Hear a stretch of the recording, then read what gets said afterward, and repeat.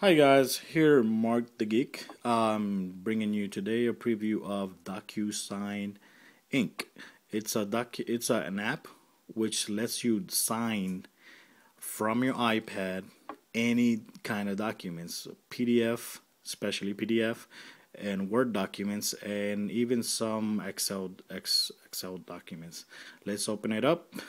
Once you open it up, you're gonna see all the documents you've been adding already to your app to sign them and email them. You can take a picture of a document. I don't know why would you do that, because it would look like crap. If you take a picture of a document then sign it, it doesn't look not professional at all. It has the identity. It manages your identity. What it does is this is going to be your ID that is saved to Docusign account. To use Docusign, you got to create an account. You can either use, it's going to let you use your Gmail. Your Gmail is going to let you use your Yahoo, or it's going to let you use even Facebook. I don't know if Twitter too, or Google Plus. But you would have to create an account, and you would have to enter your personal fields, like your name, your email, your personalized signature. And that's very good. It makes it private, and it will always remember your signatures and even your initials. You can create an initial. Okay, here it tells you feedback, blah blah blah. Okay, once you open the app for the first time, you're gonna see only this document. That's a demo document. When you open it, it's like a tutorial. It will show you how this app works. Like you see, what you're gonna have this menu up here once you open up a document. We're gonna open up a document later on, but I want to show you this first. Once you open up a document, transfer document here, you're gonna see this menu on top.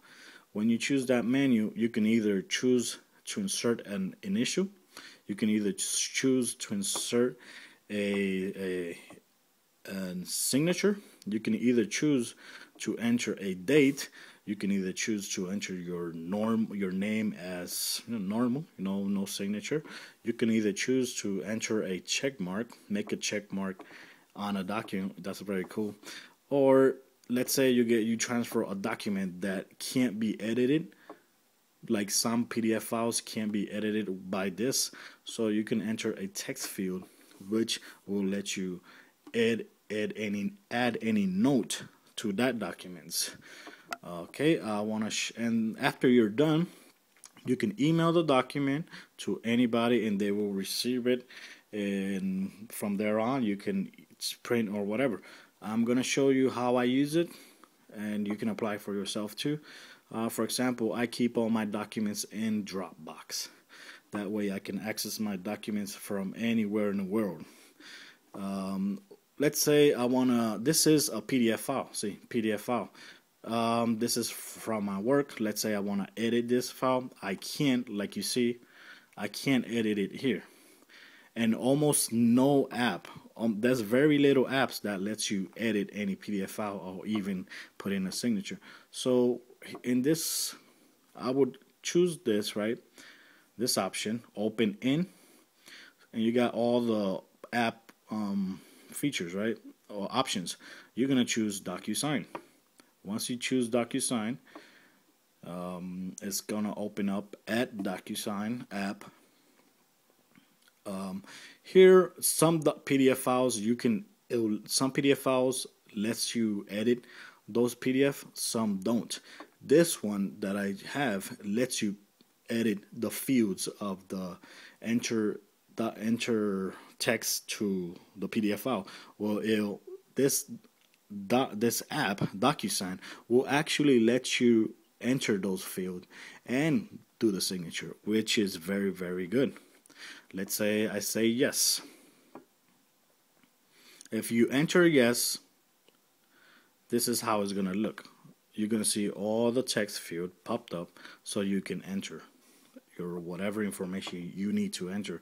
If you choose no, it's just going to look like a plain PDF file, which is good if that's the only thing you need. If the only thing you need is to enter a signature and a date, that's good. You could choose no. But in this case, hey, I can edit, I can enter a field. Let's say, for example, let's put my name here.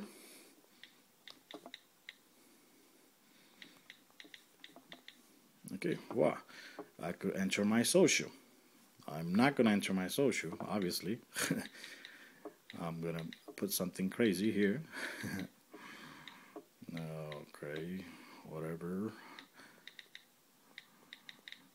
Okay, here it'll let you enter GES, whatever, right? Your organization. Like I said, you could enter anything here, right? Remarks, testing, Docusign, Docusign, whatever. Okay, here at signature in this instance, it will ask me for a signature, right? Here's the menu. Here's the menu. On this menu, I'm gonna choose signature. See, your signature is already. Oh, another thing, you could use it. You could use it vertical. Right here, I would put the signature there. You can resize the signature right there. Boom. See, perfectly. Here, you could either enter text. You could either enter the date, or let's use the document over. Let's use this option over here, date sign.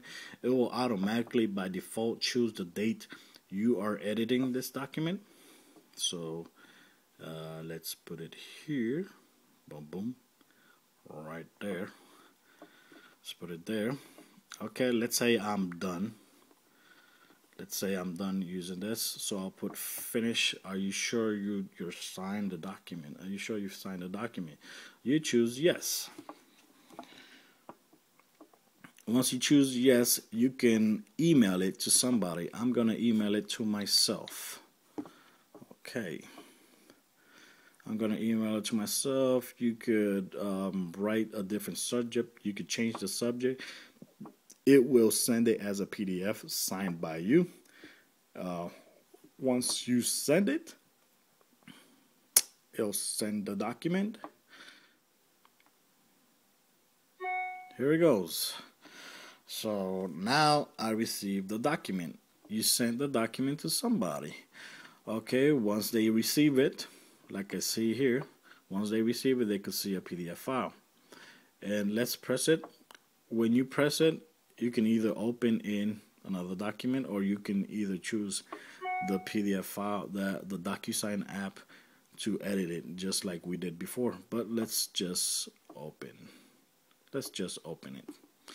When they open it, whoever you send it to will automatically see your signature. Perfectly done there. Look at the date. It came out perfect, even though I didn't enter it manually. I use the menu. See, you can edit the documents. See, everything came out very good, perfectly. They will also receive another page, which lets them know that this document has been signed by Docusign, and it's a very secure site. It is done by VeriSign. You know, it's encrypted by encrypted technology by VeriSign. Is it audited? Is a trusty thing, and it also works as an ad for them, so anybody can try it. It'll let them know that you signed it authentically and that your information is authentic, because you gotta authenticate it first before you use the app. So here it is. Once you receive the document, you could either print the document, open it up in some other app, or you can either print the document. Right here, you would print your document. And I'm telling you, it works perfectly. I've tried it already on Word documents. I tried it again a couple times already on